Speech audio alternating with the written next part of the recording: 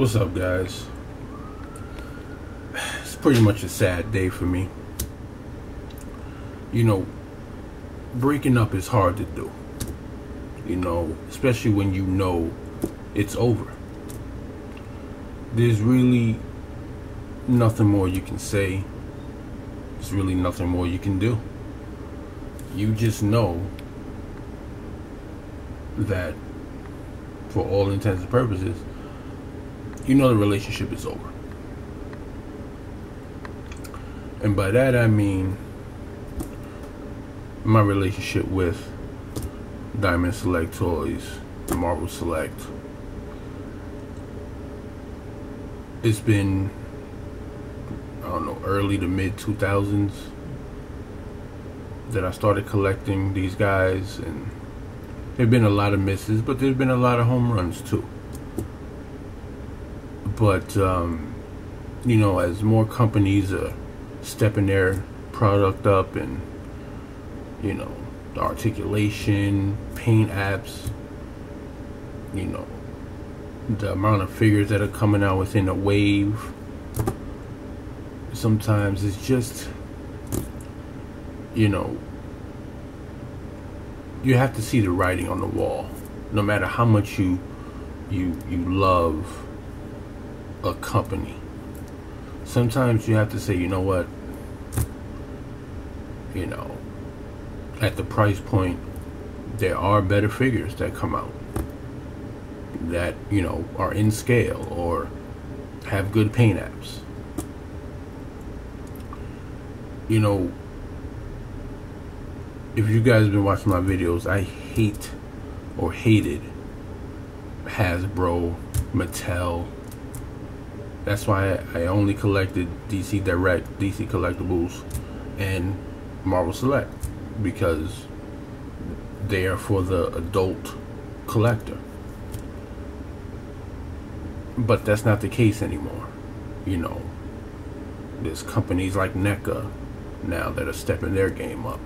Companies like Hasbro, regrettably, they're stepping their game up. You know, you got the overseas companies, you got Figure Arts, and you got Figma. I mean, when those companies bring out a wave of figures, you know, they don't miss out on much. Like, for instance, how long did it take Marvel Select to finally get all the Avengers put together? I mean, we still don't have a Sam Jackson, Nick Fury, but that's neither here nor there. How long did we have to wait for ScarJo? How many movies came out before we got ScarJo? We still don't have an unmasked Tony Stark, Robert Downey Jr. head sculpt that's actually made by the company, not, you know, bootleg. That bootleg is actually kind of good anyway. But it's kind of sad that a company of Marvel, Diamond Select, they make great figs, but I don't know, lately it's just been hit or miss. I mean, lately it's been a mixed bag. And it all started with my review of this guy. I couldn't wait for this Iron Man. Then when I get him out of package, you know, he's not in scale. And you're thinking, you know, almost at almost $30, it's $24.99 plus tax. And, you know, I live in New York, so, you know, taxes are high. So you're looking at upwards of almost $30. Is it worth it? Is this fig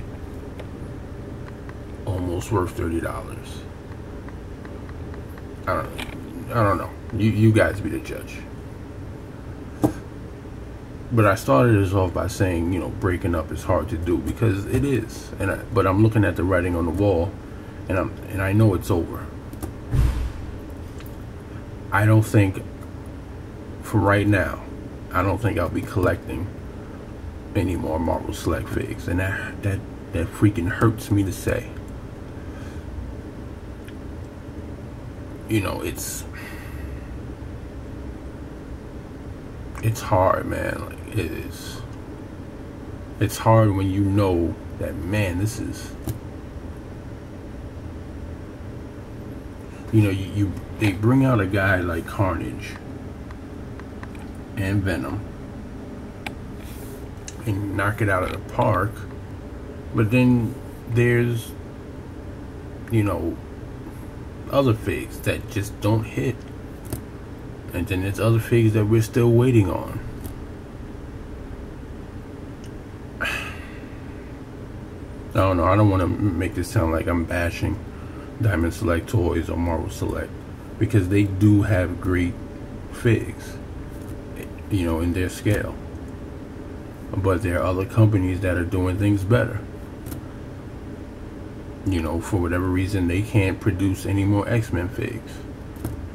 Like, if you're in New York City and you go to Midtown Comics, you go to the one in Times Square, all their Marvel Select toys are on pegs. They're just peg warmers, because no one's gonna buy those old X-Men figures that you can't even move the hips. Like, it doesn't make sense. These are action figures. You're supposed to have action poses, but they can't do that for, you know, a numerous reasons, licensing and all of that nonsense. But and I don't mean to belittle that. That's the license that they have. But it's just, you know, at this price point, I mean, I'd rather spend the money to have, you know, a figure that can be articulated, a figure that has great paint apps. And if you have to spend a little bit more, hey, so be it.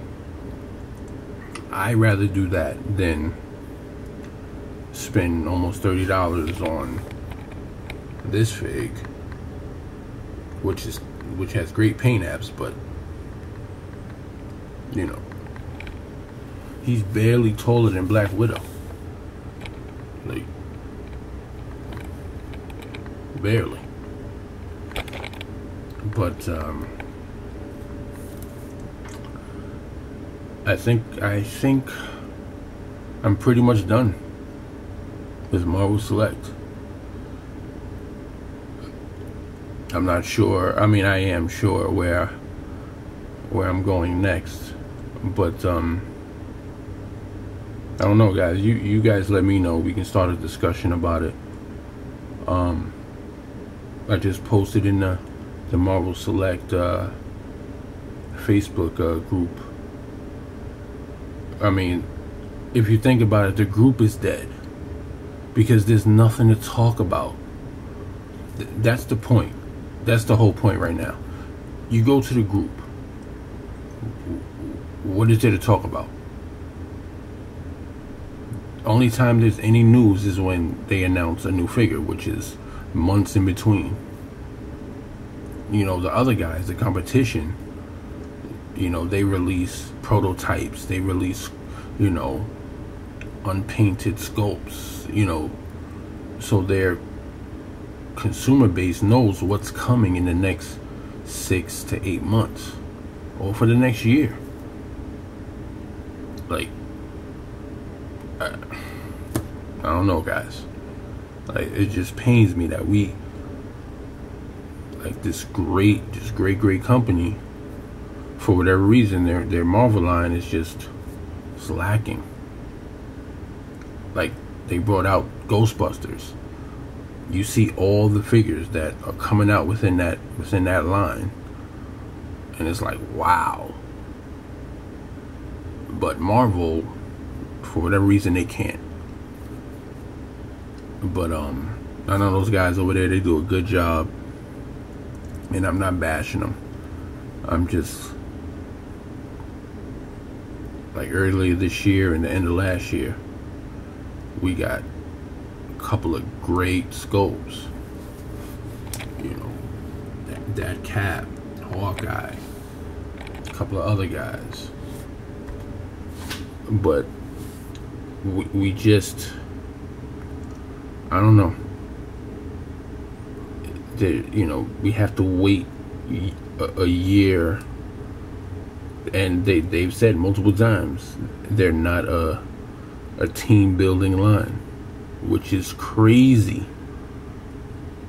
They have the Disney license. They brought out one multi-pack since they had that Disney license. One. And those figures weren't new sculpts. Like, the one and only 4-pack they brought out were old sculpts.